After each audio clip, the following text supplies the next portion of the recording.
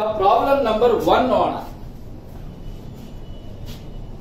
Prepare statement of income and expenditure of Srigappa Panchayat Anganawadi Kendra for the year ending March 2023 ಅಂತ ಹೇಳ್ತಾರೆ. ಅಂದ್ರೆ ಶಿರಗುಪ್ಪ ಪಂಚಾಯಿತಿ ಅಂಗನವಾಡಿ ಕೇಂದ್ರ ಅದು ಒಂದು ಇನ್ಕಮ್ ಅಂಡ್ ಎಕ್ಸ್ಪೆಂಡಿಚರ್ ಮಾಡಬೇಕು.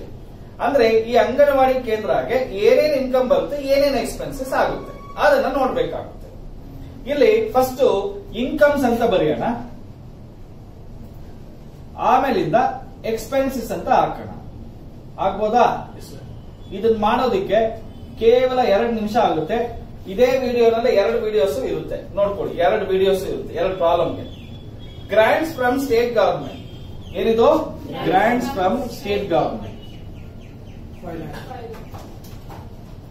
ನೋಡಿ, ಈ ಸ್ಟೇಟ್ ಗವರ್ಮೆಂಟ್ ಗ್ರಾಂಟ್ಸ್ ಏನು ಕೊಟ್ಟಿಲ್ಲ ಅಂದ್ರೆ ಅರ್ಥ ಏನಪ್ಪಾ ಅಂದ್ರೆ ದಿನನಿತ್ಯದ ಖರ್ಚುಗಳಿಗೆ ಅಂತ ಅಂಗನವಾಡಿ ಕೇಂದ್ರ ಕೊಡ್ತಾ ಇರ್ತಕ್ಕಂಥ ದುಡ್ಡು, ಪ್ರತಿ ವರ್ಷ ಕೊಡುವಂತ ದುಡ್ಡು ಅಂತ ಅನ್ಕೊಳ್ಬೇಕು. ಅರ್ಥ ಆಗ್ತದೆ? ಯಾವಾಗೋ ಒಂದ್ಸರಿ ಕೊಡೋದಲ್ಲ.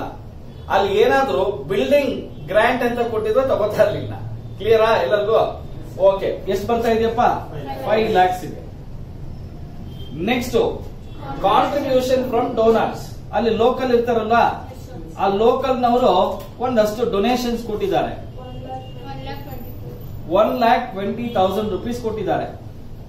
ಹಾಗೆ ನ್ಯೂಟ್ರಿಷಿಯನ್ ಪ್ರೋಗ್ರಾಮ್ ಎಕ್ಸ್ಪೆನ್ಸಸ್ ಬಂದಿರೋ ದುಡ್ಡಲ್ಲಿ ಏನ್ ಮಾಡಿದೀವಿ?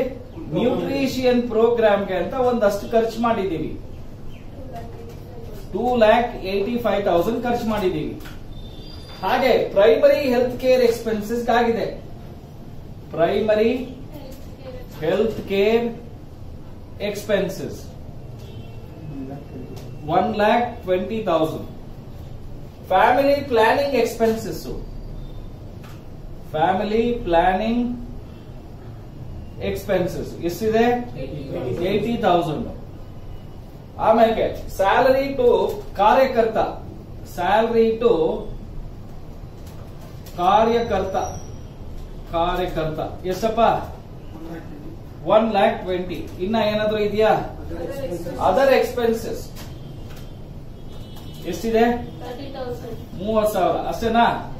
ಇದು 5 ಮಾರ್ಕ್ಸ್ ಬರುವಂತ ಕ್ವಶನ್. 6,20,000, 6,35,000. ಅಲ್ಲಿಗೆ ನಮಗೆ ಇನ್ಕಮ್ ಅಂಡ್ ಎಕ್ಸ್ಪೆಂಡಿಚರ್ ಅಲ್ಲಿ ಏನ್ ಬರ್ತಾ ಇದೆ?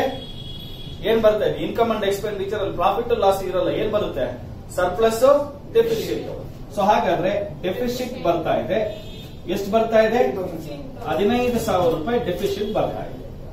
ಇಷ್ಟು ಮಾಡಿದ್ರೆ 5 ಮಾರ್ಕ್ಸ್ ನಿಮಗೆ. ಅದೇ ತರ ಇನ್ನೊಂದು ಕ್ವಶನ್ ಇದೆ ನೋಡಿ. ಇನ್ನೊಂದು ಕ್ವಶನ್ ಇದೆ. The following information related to Bannur village panchayat for the year ending March 2023. ನೋಡಿ, ಇದನ್ನ ಮಾಡಬೇಕಾದ್ರೆ ಫಸ್ಟ್ ಏನೇನಿದೆ ಏನೇನಿಲ್ಲ ಅಂತ ನೋಡ್ಕೋಣ. Incomes, expenses.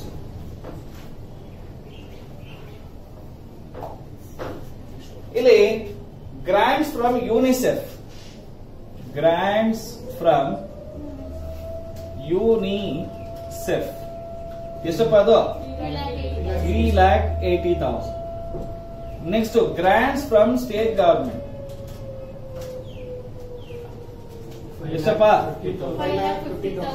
5,50,000. ಆಮೇಲೆ ಬ್ಯಾಂಕ್ ಇಂಟ್ರೆಸ್ಟ್ ರಿಸೀವ್ಡ್, ಎಷ್ಟಮ್ಮ? 24,000. ಆಮೇಲೆ ಅದರ್ ರೆಸಿಪ್ಟ್ಸ್ 7,000. ಆಮೇಲೆ ಹೇಳಿ ಎಕ್ಸ್ಪೆನ್ಸಸ್ ಫಾರ್ ನ್ಯೂಟ್ರಿಷಿಯನ್. ಅಲ್ಲಿಗೆ ನ್ಯೂಟ್ರಿಷಿಯನ್ ಎಕ್ಸ್ಪೆನ್ಸಸ್ ಎಷ್ಟಪ್ಪ? 60,000. ಆಮೇಲೆ ಚೈಲ್ಡ್ ಕೇರ್ ಎಕ್ಸ್ಪೆನ್ಸಸ್, 190,000. ಆಮೇಲೆ ವುಮೆನ್ ಎಂಪವರ್ಮೆಂಟ್ ಎಕ್ಸ್ಪೆನ್ಸಸ್ ಎಷ್ಟು? 160.